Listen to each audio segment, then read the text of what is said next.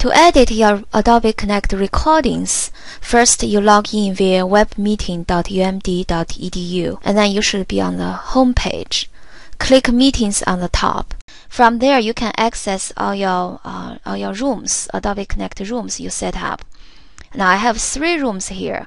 I'm going to access my recordings for this room during test. So click on the room title, and now click the recordings on this link.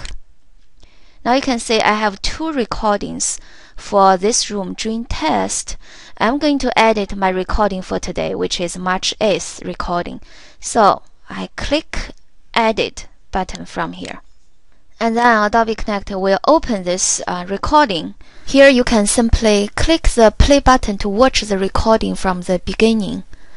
And then use the selection markers at the play bar to specify the areas of the recording you want to remove. And once you have done that, you scroll to the right. There's a cut button there. It looks like scissors. So click that to cut the selection you just made. That's it. Then you need to click Save to save the recording. So it's saving my modified recording. It will load again this recording for me, and once it's loaded, you are going to see your modified one. So that is how you edit your recording. Remember to click Save after you cut.